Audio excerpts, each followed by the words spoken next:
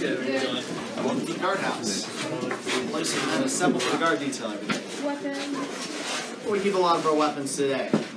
Unlike the 17th century, we don't have 50 people, or 150 people living in the fort to keep their weapons at their houses anymore. And when we get a couple thousand kids walking through on a daily basis, we keep the weapons in the houses where kids can get to them. But they would have been keeping their weapons and equipment in their houses where they live, next to their beds, easy access. Men would report here for guard duty about an hour or so before sunrise, serving about 12 or 24-hour shift. Captain of the watch would be posted in here and then assign them to different positions, sentries on the walls, rounders patrolling the reserves inside this building. And then he would also assign the rotations so that they don't ever have to stand out there for too long. If you're standing out there too long and get wet, cold, or hot, and miserable in the summer, you want to be able to rotate in a couple of hours to give everyone a chance to take a break, rest, relax, and recover from what they are otherwise having to deal with in the extremes of Virginia. But they're going to serve as guards in case they're attacked by the Spanish or the Powhatans. These are the two groups of people that are threatening them here in Virginia. Between the two, they're most concerned with the Spanish invasion, considering Spain's the largest empire in the world at this point. And in addition to that, can bring artillery, cavalry, heavy infantry, and muskets to bear, all of which are very deadly. Against the Powhatans, however, they're mostly using bows and arrows. So while the Powhatans are a very real and very present threat, the Spanish are still the more of the concern. At least early on. Now, eventually, they go to war with the Powhatans in 1610, and as the Spanish increasingly seem as though they're not going to be able to successfully attack the fort, they do focus a lot of their efforts into dealing with the Powhatans over the Spanish. So they'll start importing equipment and gear to deal with specific Powhatan threats, like the armor you see in the back there. Whereas most of the men would have, on European battlefields, wearing plate armor, the quilted mail and the quilted in the mail over there are old-fashioned styles of armor that, while not effective on a European battlefield, will be effective against native arrows here.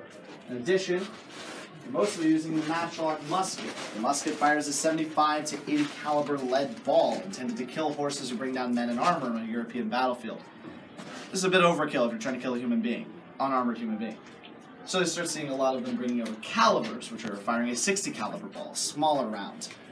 Not very useful in a European battlefield since it doesn't go through the armor as effectively, but very effective here against the natives because you're still getting a large enough round to take out a human being in a single shot as opposed to having to deal with the Powhatan problem, which is you gotta hit the target in a very precise location, mostly the organs and the chest, the abdomen and the head, all of which are covered in armor. And since the English armor is made out of iron or the quilted jack of the mail over there, arrows tend to just bounce right off. So the English are pretty safe while they're wearing the armor here in Virginia.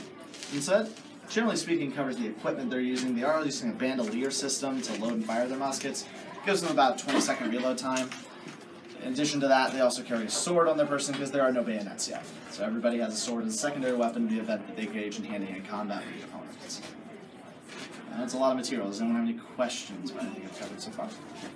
Any questions about the fort in general?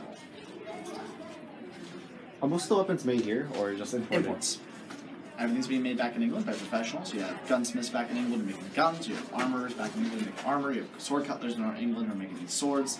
And all the different pieces and equipment are made back in England by professionals who are experts in that field and not mass produce, but make a great deal of that. And then, of course, also they're going to tend to have a lot more surplus, so you can buy a lot cheaper stuff back in England than trying to import an entire industry to Virginia. In addition, if you import the industry to Virginia, it fails and you don't have the weapons, it's kind of a problem. You want everything ready to fight as soon as you arrive. Much like if we sent troops to Afghanistan today, we wouldn't ship the whole factory from South Carolina to Afghanistan. We have the weapons made in in South Carolina, and then put them on a plane and send them to Afghanistan, right? Same concept. Any other questions? Yeah. When were the spear type weapons up there commonly used? The pikes are commonly used on a European battlefield to deal with cavalry and heavy infantry, and that's going to be true all the way up through the mid part of the century. It isn't until the end of the 17th century, the end of the 1600s, that you start seeing pikes being pulled off the battlefield, largely because of the invention of the bayonet. As you have a bayonet, if you think about what these things are, you boil them down to the very essence, it's a wooden stick with a pointy end. I put a spear point on the end of this, I put a bayonet on the end of this. All it is a wooden stick with a pointy end. They do the same job. So the idea is now I don't have to give every man a sword and a pike. Instead, I can make sure that I have an entire army fielding nothing but muskets. They have a bayonet, they have a hand-to-hand combat weapon available to them, and that is what they need. That's to make an effective soldier. So by the end of the century, they do switch over from the pikes to the bayonets and muskets. But that's a slow process that takes a long time to go through. But cavalry are still the dominant force. Cavalry will run down musketeers. They will drive through any force that isn't properly equipped to deal with cavalry. Pikes are what you need to stop those. 15 to 20 foot long thrusting spears used by men who are essentially linebackers. Put in perspective, I'm small for a pikeman. Pikemen should be my size or bigger. And those pikemen are standing in formation, in line, with their pikes similar to this, basically crouched down with the point angled out towards the chest level of a horse. And they are in formations, blocks of 50 to 100, 150 to Spanish tercios that could consist of 1,000. Spanish tercio, when it gets into a straight line, can stretch for about a mile. And that's one tercio. The Spanish can field armies of many tercios. So the Spanish, again, big threat, big problem. Worried about them attacking the English here in Virginia. There's a big concern about that. Cavalry are still the dominant force, but increasingly infantry are able to deal with them. So you're starting to see the switch to infantry tactics more and more. Any other questions? How's the accuracy on those? The effective range of a musket is 100 yards, at which I can hit a human being-sized target with a 75 to 80 caliber musket ball. So I'm not precision targeting. I'm not hitting a precision target. I'm not trying to aim for a bullseye.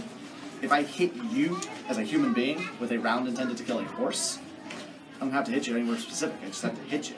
You're going to go into shock. Your body's going to start to shut down. You're going to be at least out of the battle if you don't bleed out or die from trauma. So, yes. Were women allowed to have these weapons? Allowed? Or did they? They didn't typically.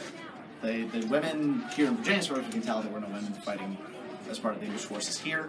We do know of plenty of instances in the 17th, 16th, 17th century, especially where women sneak into militaries and serve. There was one woman, part of the Spanish Army, she goes in and becomes an officer, and she serves as an officer for like 20, 30 years. And eventually they find out after she has to have a some medical thing happens to her.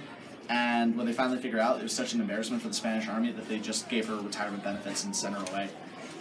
Because they didn't want to let everybody know that a woman had been leading a massive portion of the Spanish Army for the better part of a couple of decades. But it happens, it's just not frequent. And usually you have to be able to have... At this time, one of the problems is that you have to have the physical mass to be able to be on a battlefield. So it's not that it's impossible, it's just you have to have the right people. Right? There's also a lot of men who can't be on the battlefield because they're just too small. You need big people because this is all infantry tactics, hand-to-hand combat.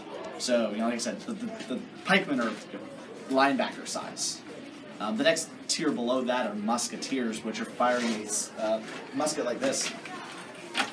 This is a 14-pound firearm. Right? You have to be able to march around with it, walk for 25 miles a day. You have to be able to fire it. I mean, Rob here is still kind of the smaller end to be using one of these. No offense, Rob. No. But it's still a bit on the smaller end to be using one of these, so you still need people who are reasonably large. You do have calibers, which are light infantry, and you have a lot of ditch diggers, you have the sappers. But, again, as you get to the smaller size of human beings, you start to run out of the range in which they're effective on the battlefield. So they still have uses, but women typically are kept kind of at the rear and out of harm's way. And here in Virginia, there aren't many to speak of during the first initial conflict with the natives. The first two women arrived in 1608. It's Mistress Forrest, a wife of the gentleman, and Anne Burris, her maidservant. And a few women will trickle in periodically, mostly as wives of gentlemen, as far as we can tell. So there really isn't a lot of evidence that any women who are of a lower status, mostly just gentlemen who can usually pay for their own passage and take care of themselves in the state. So, any other questions at all? Were the cannons used for mostly against Spanish or intent or? Yeah, artillery are typically used against the Spanish attacks. The larger artillery, the smaller artillery can be used against the Powhatan assaults as well. You can load a case shot, which is a wooden cylindrical tube filled with bullets, fired out, opens up, and then sprays bullets towards the enemy. And at 24 yards, you can get an 8-foot cone of 72 rounds flying through that space. So it's pretty deadly. Thank you.